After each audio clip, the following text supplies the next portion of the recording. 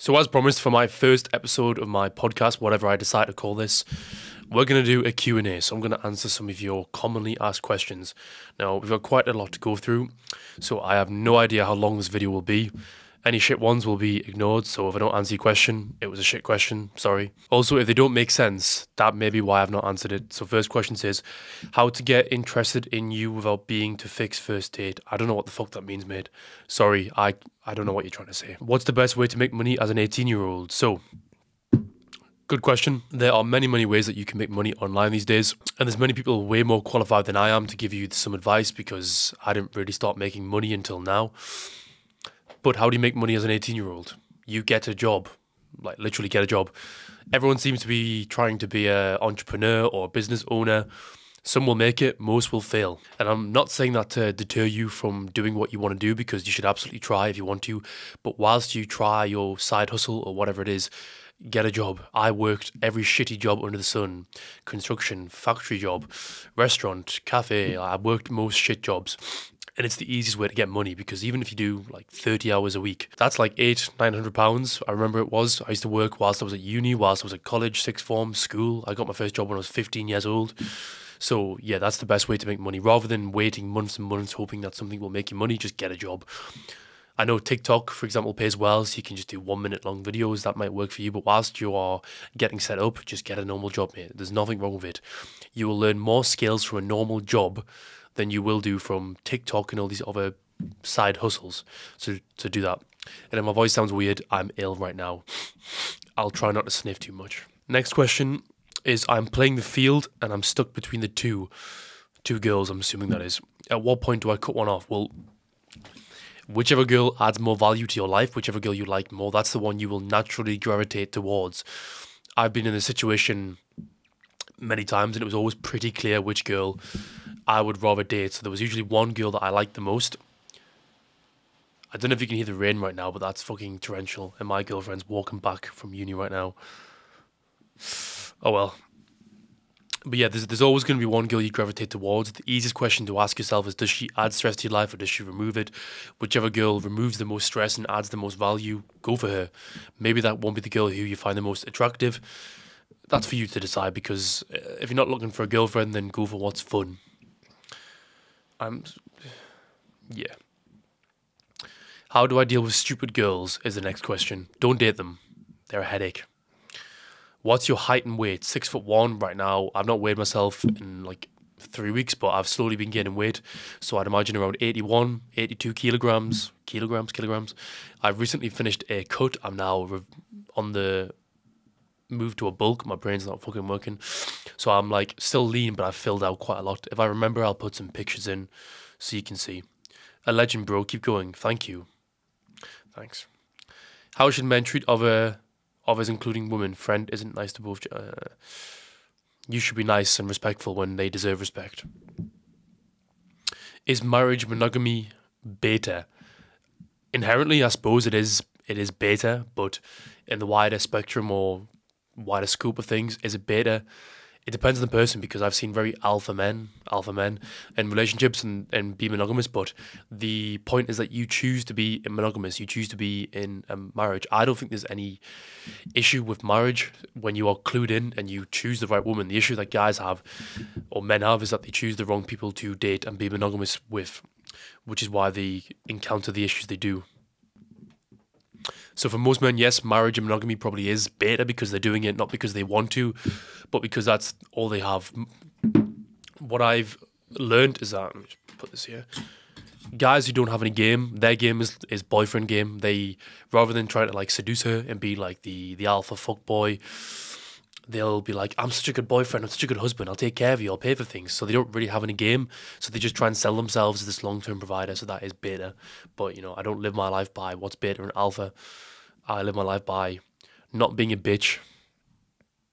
How would you recommend winning a girlfriend back? I would recommend not trying to win a girlfriend back. If she's left you, which I'm assuming she has, she's left you for a reason. Don't go back there. once a woman has lost respect for you, it's very, very hard to get this back. Guys don't understand this. They think that if she's cheated or if she's left him, you can work through things and communication. Bullshit. If she's done these things, she's done it for a reason. Accept what your fate is. Move on. There's a lot of girls out there. And if it's happened, it's probably happened for a reason, mate. You know, take the sign, take it as a blessing and move on. Every time a relationship has not worked out for me, even though I've been the one to instigate that and end things, it's always worked out better. Every milestone in my life has been represented by a relationship ending, which was not intentional. But like when I first started TikTok, 0 to 50k followers, it was after a relationship ended.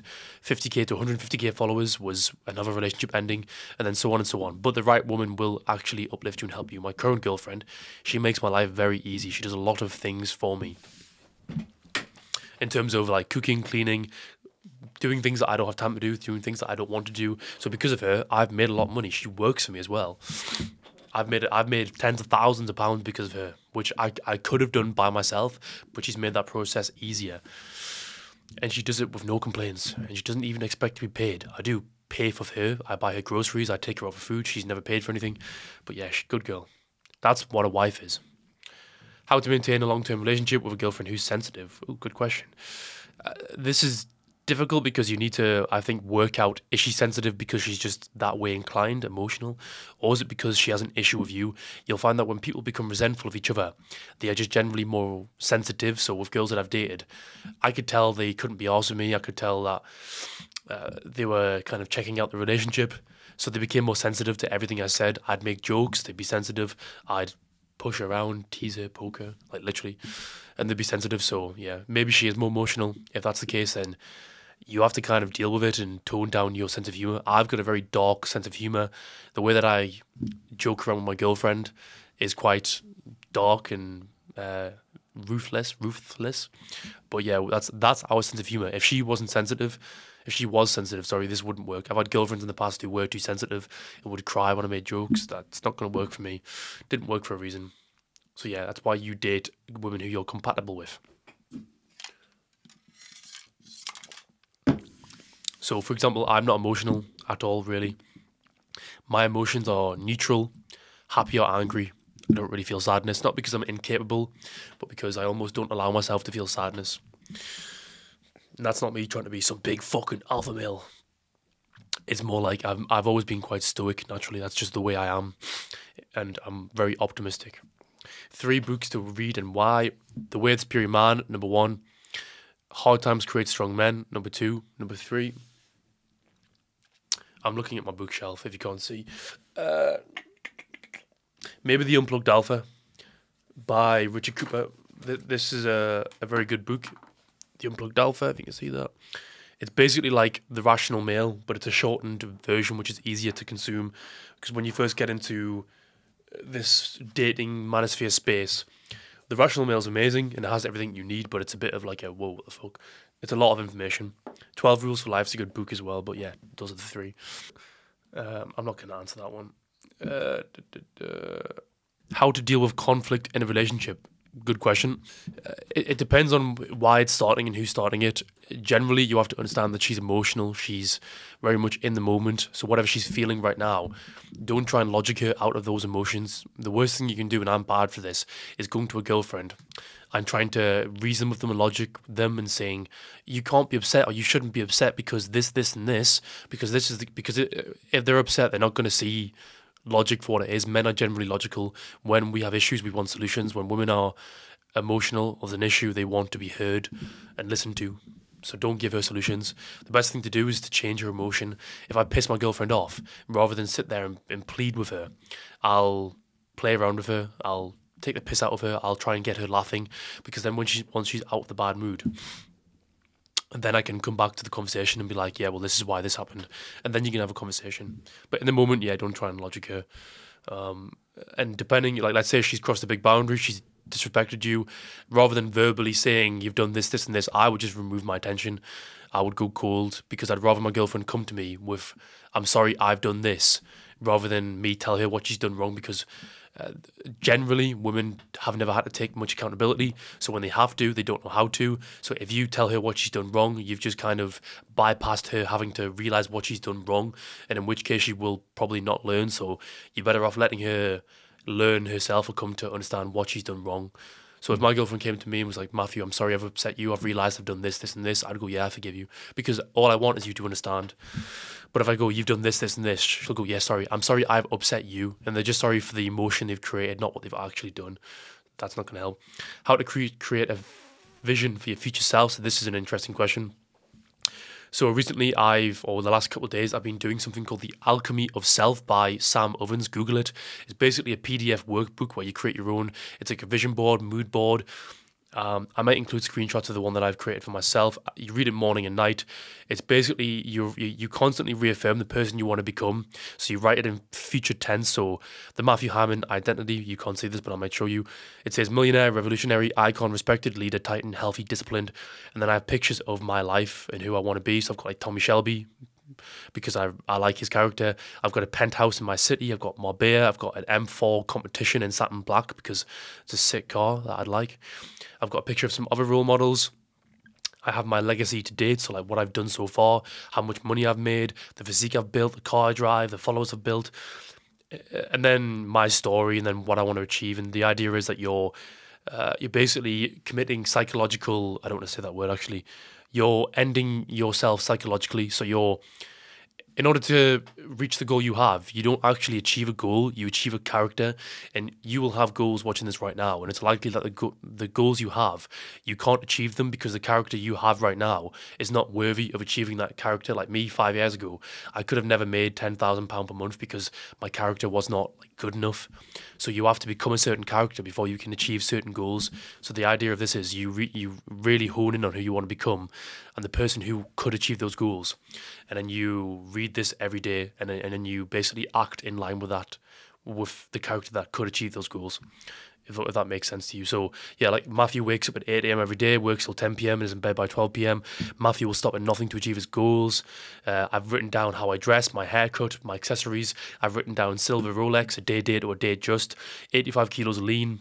So, you know, you're really going into depth, and I've always been a big visualizer anyway, so this is pretty easy for me. But the idea is you sit and visualize and sit on who you want to become. Because if I tell you and my friends and my girlfriend, I'm not the kind of person who watches porn, I'm not the kind of person who does this, this, and this, it's then painful for me to do those things, because it's like I have the angel on my shoulder saying, Matthew, what are you doing? You've told the world you don't do this. And if I go down to my affirmations at the bottom, I've written down, I'm not the kind of person who's addicted to dopamine. I'm not the kind of person who gets ill, even though I'm ill right now, but this is the first time this year, so we'll allow it. I'm the kind of person who is extremely confident. I'm the kind of person who will be very wealthy and successful. And this shit works because I remember when I was working my 9 to 5 before I quit my job, I used to go for runs and I would zone out as I ran, and I would picture the feeling of having 100,000 followers on TikTok. Although I've lost that account now, I've still achieved that.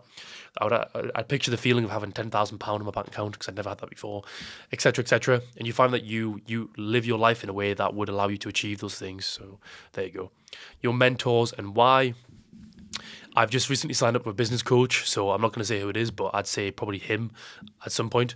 I wrote down Charlie Morgan as well, this YouTuber who I only came across him 2 days ago, but he's the guy who put me onto this alchemy of self. He's blown my mind, so right now I would say him. I'd say Hamza to an extent because I learn a lot from him, and maybe God, because right now I'm reading the Bible as much as possible. I'm becoming as religious as possible because I think it's very important to have that spiritual aspect in your life, because why wouldn't you? It's just like it gives you more leverage for everything.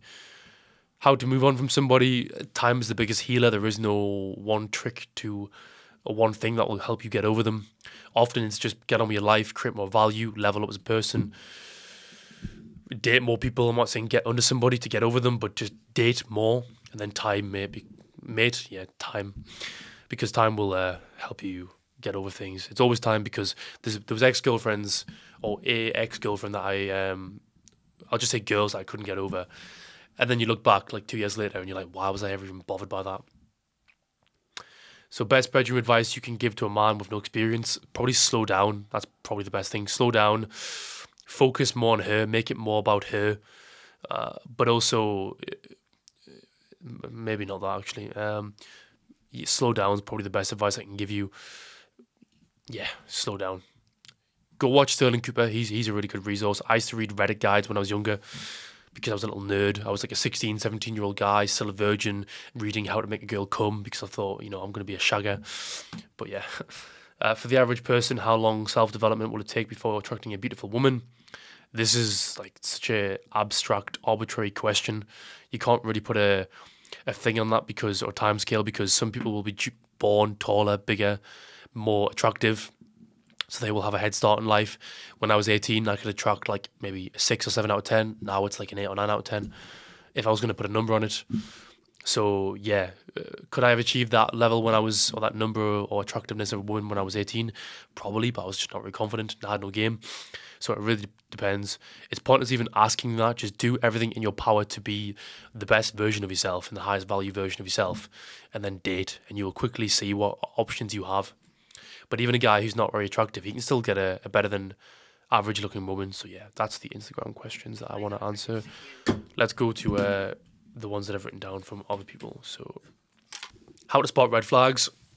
It's a good question. Watch her. Stop listening to what she says. Watch her behavior. Women will often tell on themselves through their behavior. They will feed you bullshit via words, because that's what they like. What I've observed is I could be the best boyfriend ever and do everything that she wants me to do, but if I don't tell her what my plans are, I don't say to her, we're going to live here, we're going to do this, I'm going to do this for you, it's not good enough. Women need the verbal fantasies as well as like the demonstration of whatever it is you're doing. So when a woman's lying, she will just blow smoke up your ass and she will verbally lie and say bullshit. Whereas for men, we're more actions over words. I think like if our mates do something for us, that means a lot to us. It does if they say something as well, but it's more action. So yeah, just watch her behavior and let her talk. They'll usually tell on themselves. Because if she has a lot of red flags, you'll see it, mate. As long as you're not blind and kidding yourself, you'll see it. How to set boundaries. I go over this in my coaching. I say you set, there's like insecure versus secure boundary setting. You want to be somebody who sets secure boundaries, which essentially you set the boundary, but you don't set it in an insecure way where you're like, if you don't do this, I will leave you. It's more of a, you set the boundary. You say, if you want to continue this behavior, do this certain thing, then I can't respect that. I can't stick around. I'll see you casually if that's what you want, but I can't take you seriously. That's what I've done. And boundary setting, people think it has to be this like, don't fucking do this, when really it's more of like a gentle reminder. You'll set more micro boundaries than big boundaries. Especially early on, like with my girlfriend, the first few weeks into us dating, I wasn't saying to her, if you fucking do this, I'm gonna blah blah blah.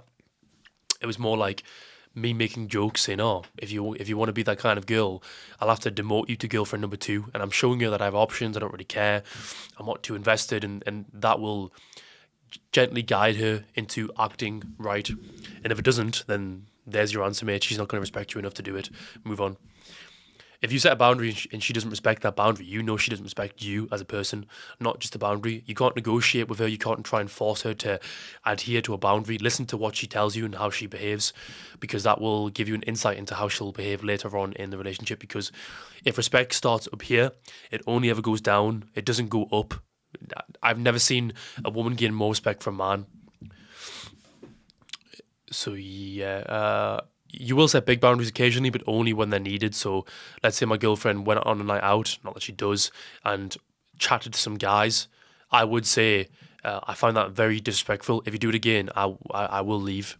And I would just say it like that, and I would probably go cold for a few days, let it sink in. I don't fuck around with this stuff. So yeah, my mouth's dry as fuck. How to know if she's a good girl? Does she remove stress from your life? Does she voluntarily do things for you? This is a massive thing. Most guys have never experienced a woman who wants to do things for him. My girlfriend will just come in here and fill my water up, like my big fucking 1 litre water thing. She'll come in here and say, are you ready for your sandwiches? Are you ready for some food? I've hoovered your bedroom for you. I've tidied up. She does many things that makes my life easier because she wants to do those things. Last night, I'm doing some work. She comes in, she gives me a back massage, like just little bullshit like that, where she shows me I'm here, I love you, I care about you. Because When a woman is feminine, she will try and nurture you. That's what women do. Like your mother. I'm sure if you had a mother in your life, which most of us have, they try to nurture you. They'll just like touch you and show you, I'm here. Do you want anything? They'll rub your head. They'll rub your back. Your girlfriend, if she loves you, will do that as well. That's how you know she's a good girl. And that's the sort of woman that I will invest into. If I have to force her to do something, then you know the interest level isn't high enough, because let's say you have a girlfriend and you have to ask her to do these things that you want her to do, like taking care of you. If you're reciprocating that value in return, i.e. being a masculine man who leads, pays for things, takes care of her, shows her I can protect you, provide for you, and she's not doing those things, and then yeah, she probably won't do those things, and she maybe doesn't respect you as much as what you think, because there's always a guy that they would do those things for. So yeah, good to remind yourself of that. If she's not doing it for me, she'll do it for somebody else. What can I do to get more interest from girls, long term and short term? Be attractive and don't be needy. Be in the best shape possible. Get regular haircuts. Have something about you. Have a purpose, a mission. This could be your career, your job. Even if you're working some shitty job you don't like, be the best person at that job ever. Even when I worked at Nissan and I hated my job, for those who don't know, I used to work in a car factory. So I worked in what was called the press shop, so metal panels, like the door would come off before it's painted. You'd rub the door for defects, you'd slide it off. And although I hated that job, I was very proud. Whatever job I've done, I've always been proud. So I've always been like, I'm going to be the most efficient door rubber ever. When I worked in a cafe, I'd see if I could make 3 or 4 coffees at once, lattes. I'd be the fastest fucking latte maker you've seen, because I got a buzz from knowing I'm good at this job, I'm the best.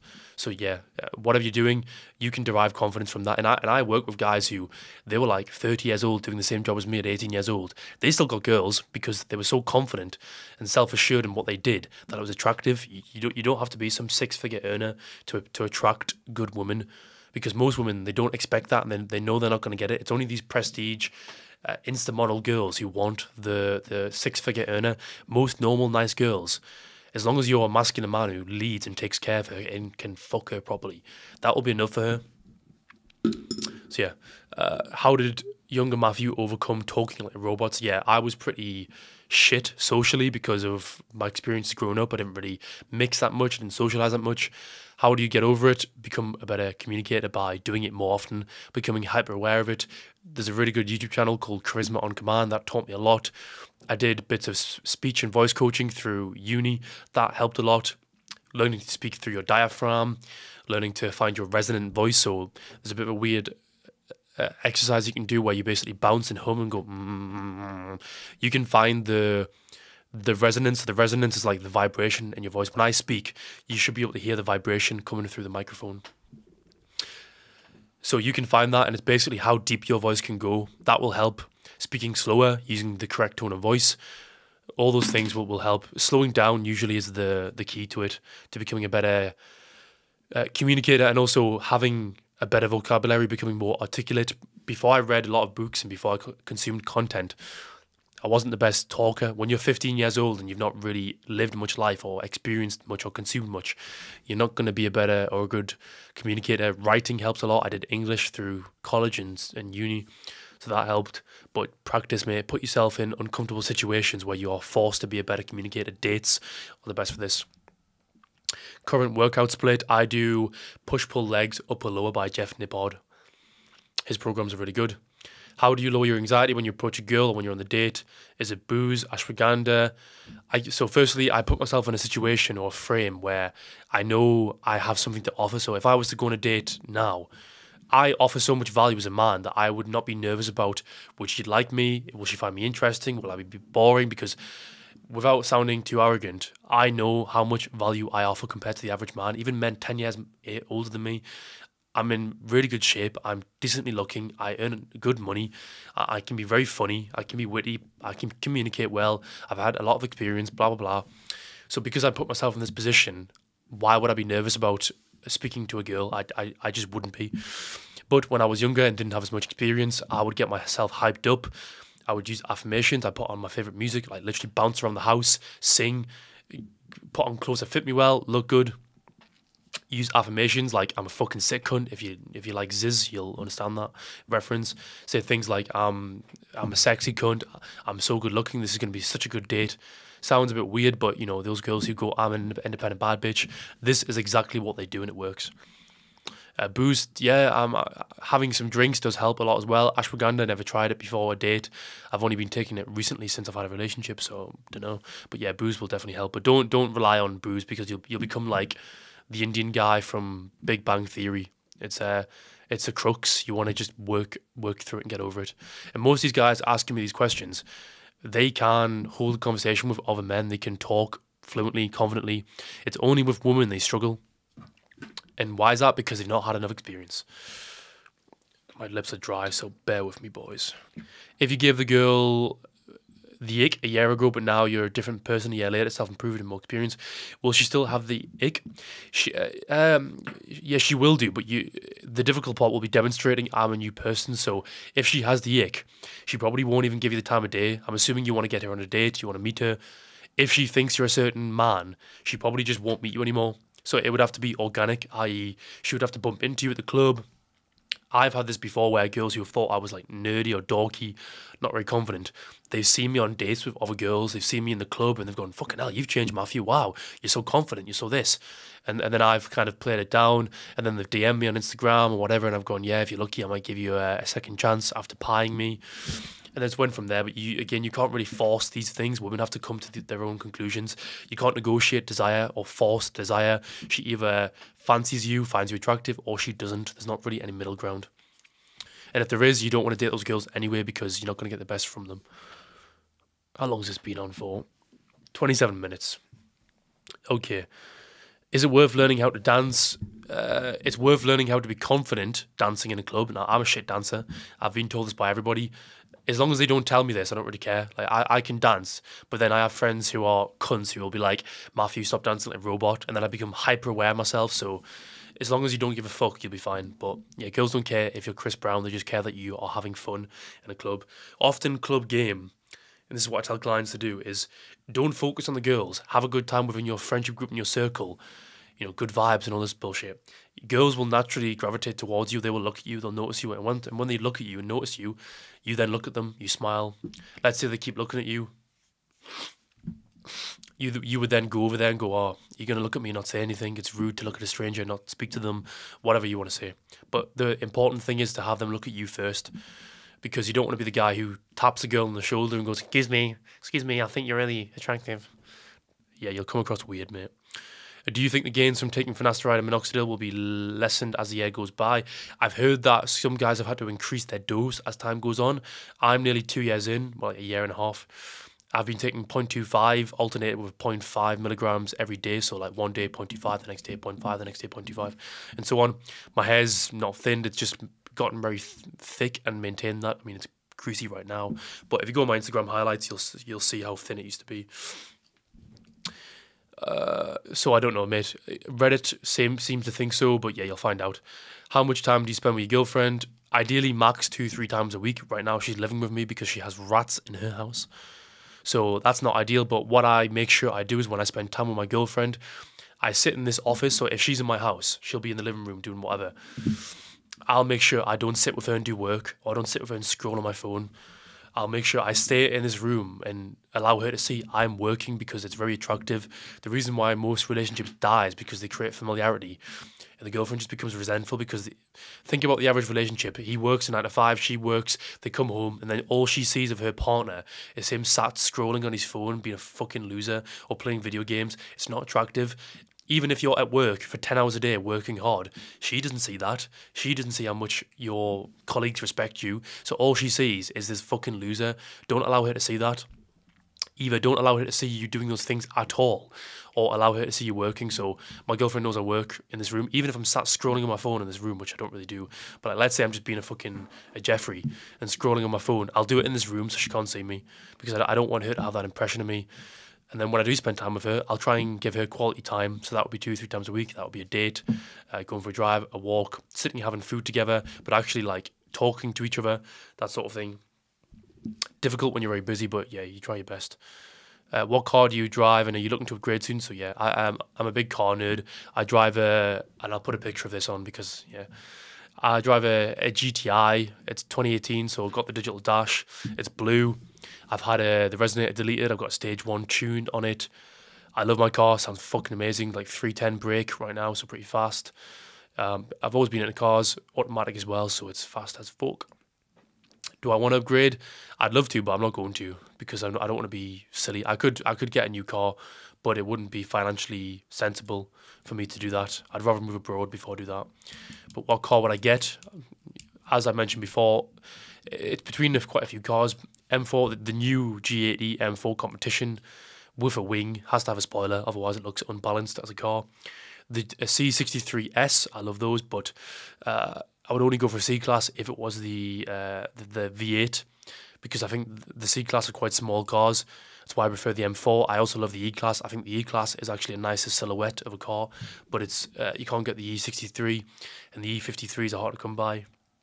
I also love an RS5, but they don't look aggressive enough. If I'm going to spend that much money on a car, I want everybody to know that it's a performance car. Same with the M2. I love the exterior of an M2, but the interior is fucking wank. The new ones, I don't really like them that much. I do like some Jeeps as well, so like I don't mind like a GLC 63S and X5M. I like saloon cars. I would love an M5, an M3, even an M3 Touring. I don't mind those cars, but yeah, I'll not be upgrading for at least a year because my car's like it's not that high mileage. It's in good nick. It's 2018, so it's not really an old car, and it's fun. How to invite your way back to her place with the intention of sleeping with her. So you always do this indirectly. You never directly say to a girl, "Can we have sex? Let's go back to your house or my house and have sex." You never do that. Even if she says to you on the date, "I'm gonna fuck you," you don't then go, "Yeah, I'm gonna fuck you as well." I guarantee it'll put her off, mate. Fucking guarantee it. What you do instead is indirectly invite yourself back or invite her back for a certain purpose. You give it a reason. You say to her, "I'm gonna give you a house tour. If you're lucky, if you're a good girl, I'll give you a house tour. When I beat you at pool, not if, when, I'll give you a tour of my house." Let's say she beats you at pool, whatever activity you've done. Because you've beat me, we're gonna have to have a rematch via a pillow fight in my house. Do you see how I'm just creating fake scenarios where I can invite her back without being weird? In this case where he said, "How can I invite my way back to her place?" Say, I'm assuming she's like a student or something, or let's say she just has her own place. You can say, "Because you're a red flag or a psychopath, I'll have to confirm that via a house tour." Or you can invite me back to your place for a drink. You can't be that forward, and that way she can politely decline without you being fully rejected. So yeah, that's always the easiest way to do it. What else we got? Let's just text it. Let's see if I'll see if I have any more questions on Instagram. Then if not, we'll leave that there. Half an hour is a pretty good time. Didn't want to make it too long. Hello, video uploaded. Let's have a look. Any more questions, boys? No. Yeah, so I think we'll leave that there. That was a good Q&A. I'm starting to fucking crash now as well. The paracetamol's wearing off, and I've got a call soon anyway. So yeah, thanks for watching, boys. As always, go and watch my other videos. If you want to work with me one-to-one personally, get guided through your dating life, it's also self-improvement. Some of my clients refer to me as a life coach because I suppose I am. And if you want to learn how to find her, attract her, keep her, texting game, dating app profiles, everything, fitness, then yeah, you can book a free consultation below and you can apply to work with me one-to-one. There is only limited slots, of course, so yeah, first come, first served. So until the next video, bye-bye.